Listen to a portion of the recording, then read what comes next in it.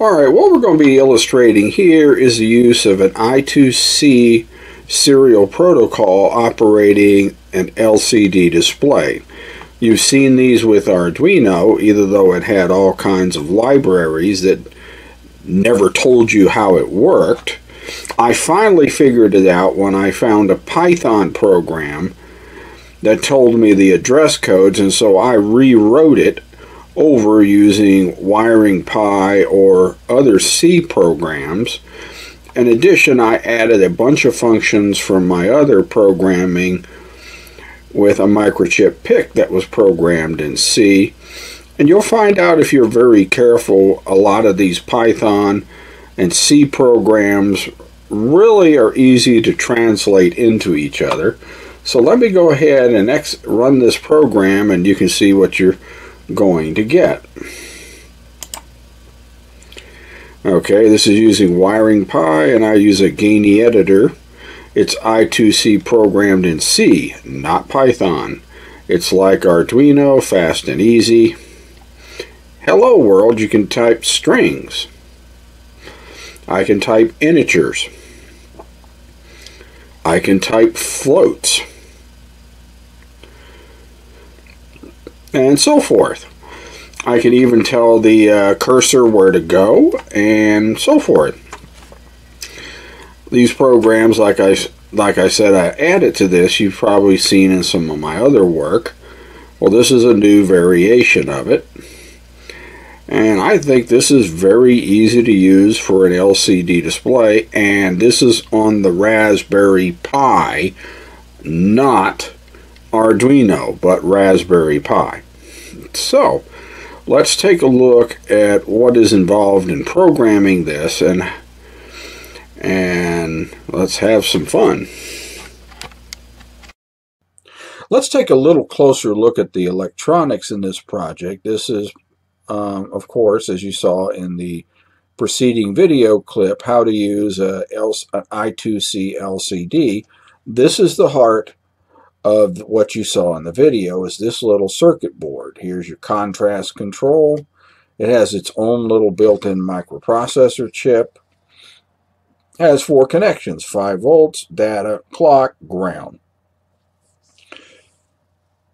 These are very inexpensive. They have them for 2-line and 4-line devices.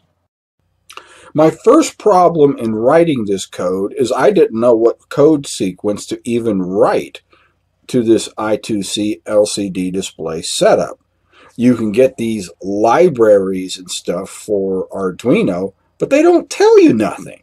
All the code is hidden underneath in compiled binaries, and I'm not going to sit around and and decompile these things and figure this out. And they probably won't tell you much anyway. So I got lucky searching around. Somebody had wrote the command codes for a Python program, which I rewrote into C in this case. In addition, I ported over these commands that you see to the right, such as to display an integer, display a float. I can move the cursor to either line or either location on the display. I can clear the LCD display. I can type a line of text, or I can type just a single character. All of these were ported over from my microchip PIC and Arduino programs elsewhere on the website. Let's take a brief look at the most obvious one, LCD locate. Okay, if you look at there is a memory space in the display. 0x80 is line 1. In other words, it's line 1 is row 0, column 0. That is here, where the H is. All right. While 0xC0 is line 2, is row 1, column 0, where the L is. Remember, these things start counting at 0, not 1. And it's the same thing, line 0, line 1, column 0, column 1. Keep that in mind. So if I wanted to use LCD location commands, And say I wanted to put an F here where this first L is, it would be line 1 plus 3. What I did was set a fixed variable line 1 was equal to 0x80. And line 2 was 0xc0. Then you can choose, remember this is a 16 character by 2 line display. I believe this also works for a 16 character by 4 line display. I've never used one, but from everything I was told, that will also work. And of course, you would have to have line 3 and 4. You'd have to look the address locations up for 3 and 4. I have those if somebody happens to want them. Here is the basic electrical connections between the little microprocessor chip and the LCD itself. It's using it in what I call the half byte mode. I'll write the upper 4 bits, then I'll write the lower 4 bits. You manipulate these 2 lines, R, S, and E, and that's displays the data wherever you want it, or it carries out a command such as clear the display. This is your contrast control. This is not the exact schematic. This is an example schematic that's somewhat close. You could probably build one of these yourself if you wanted to program this up to be an I2C interface. Let's take a little closer look now at the programming now that we have an idea how the hardware functions.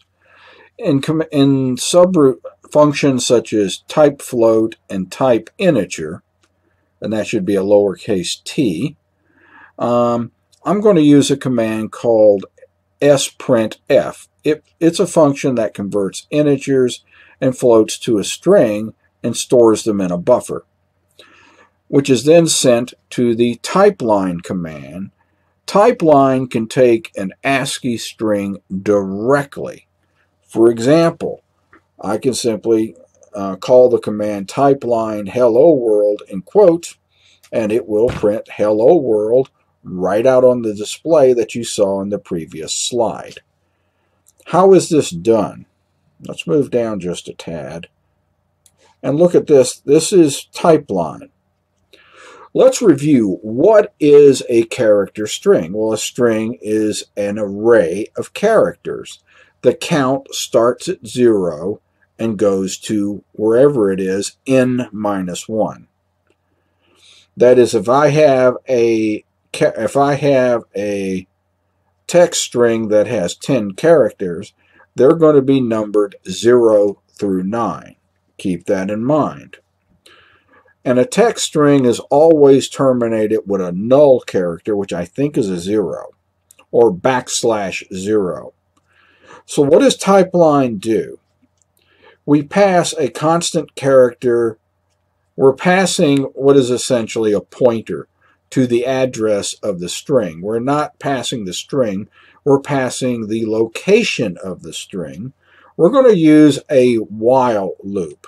All the while loop is going to do is it's going to look at the string pointer, and it's going to do LCD byte, whatever the character is, pointed to by the string, and send it on to the other two to send where it's sent on up to the display.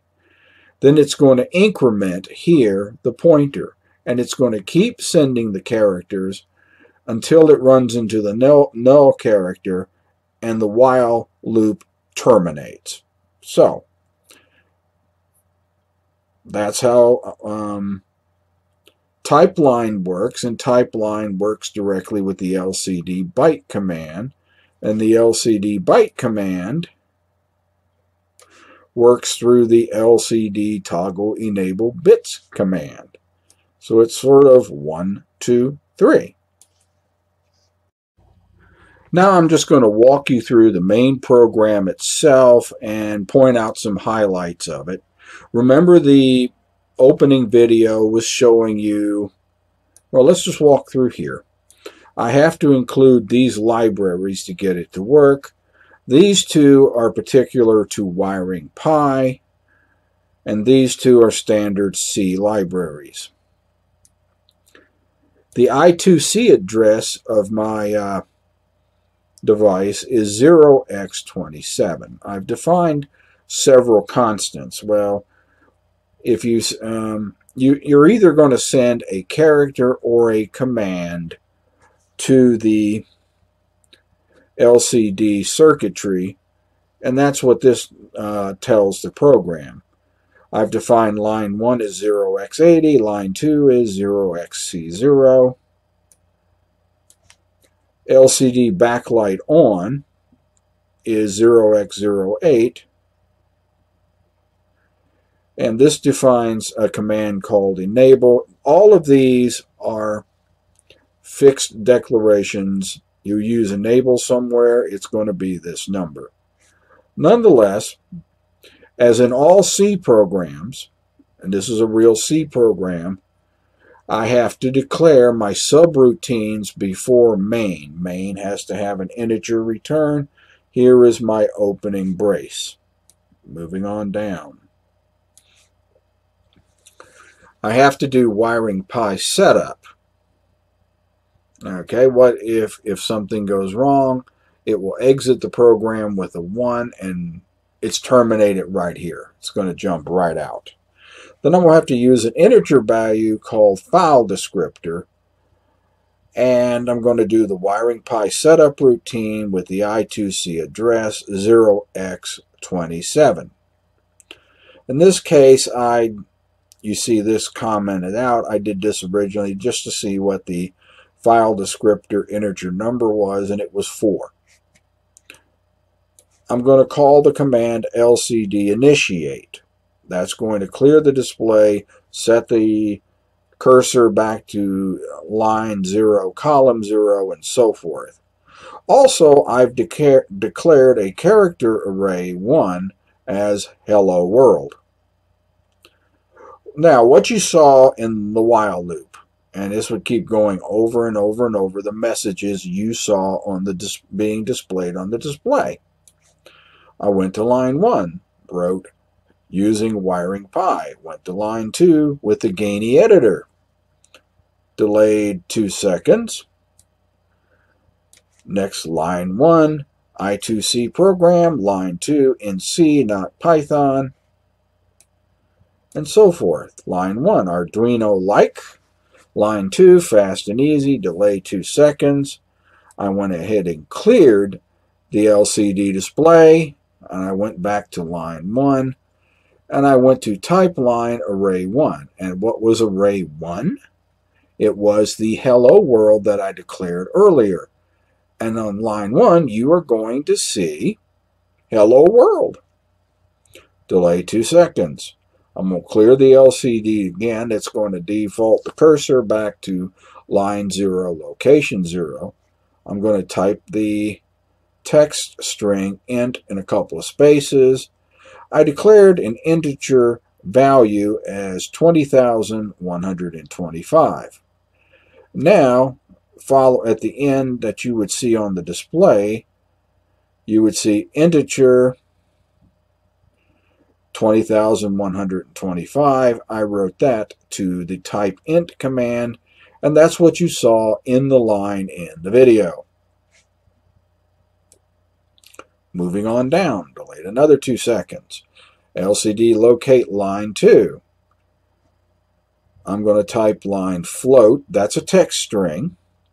I'm going to set a float, what I call float value, to 10,045.25989. There's a reason why I did that. And then I'm going to display float value. So that was what you saw on the display.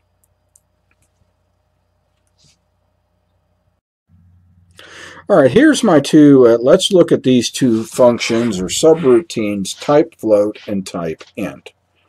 Here is where I sent my float value that was 10,045.259. 6 decimal places of little numbers. I declare a local character array or buffer 20 bytes wide. Then I use the sprintf function. Instead of printing to the screen like printf, this prints the ASCII output to a buffer as an ASCII string. The 4.2f here, what this does mainly is it rounds off the decimal point, the area past the decimal point, to 2 places instead of 6. And of course, it's going to operate on the whatever I pass with the variable myFloat. Type int is not much different. We pass an integer value to this. We declare a local text string array. Again, sprintf will take whatever the value of I, which is the integer value I passed to it, store it as a text string in array 1, and in both cases I just simply use typeline to display it on the LCD display based on where I put the decimal point with LCD locate. Alright, so that's our basic run through. You can go to the corresponding web page, the link will be supplied, and read all of this in more minute detail. I appreciate your time watching this. Please visit my website at www.bristolwatch.com for the most interesting and best little electronic projects out there. Okay, so I'm boasting, so what? Hope I'm right. Thanks for listening.